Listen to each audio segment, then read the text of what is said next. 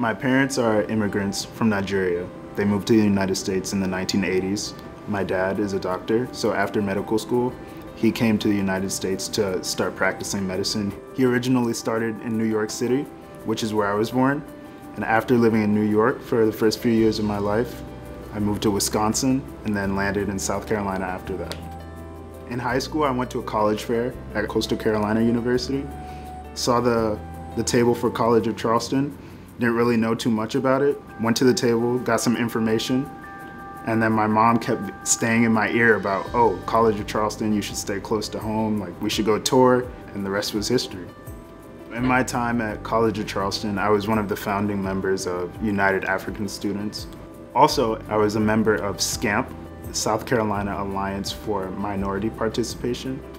Through SCAMP, an internship position with Dr. Ofuniyi opened up, and it was just an internship for a student to travel to the University of Pennsylvania and analyze some DNA of individuals living here in Charleston to compare to DNA that they found from remains at the Gaillard Center.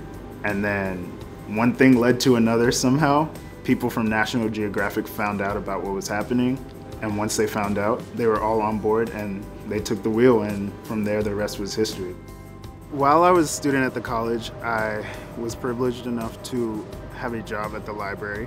My boss was Sherry Gadsden. She was involved with setting up some of the opportunities that were going on here with the eclipse and the NASA representatives. And she told them that, hey, I have 2 students or a couple students that are in the STEM fields, and it would be a great honor if they can get involved with you and do some work with the eclipse. And luckily enough, they were all on board. I was just so privileged to be able to work with their scientists for the eclipse, and it was just such an awesome experience for myself.